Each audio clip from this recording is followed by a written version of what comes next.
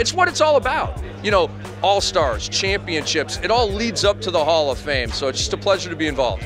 I pinch myself every time. I'm like, you know, every time I get sort of that email, you know, hey, do you want to, you know, MC this event? Do you want to come to the hall and host the family reunion dinner and all that kind of stuff?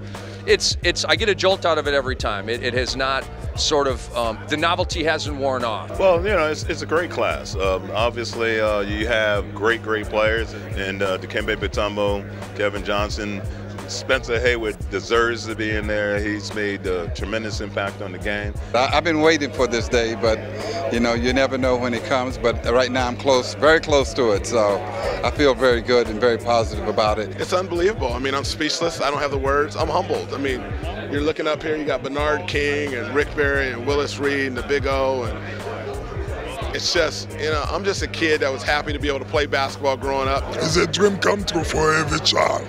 He came with a work ethic and hard determination. But looking around, you see Oscar Robertson, Rick Barry, George Gervin, Dominique Wilkins, Willis Reed, Nancy Lieberman, oh man, Bernard King. Oh, I'm getting a little choked. It's powerful. It is powerful. And I think Patrick Ewing and Alonzo Mourning about challenging me every summer to continue to work very hard to becoming a great basketball player. And I'm so happy. I'm so happy.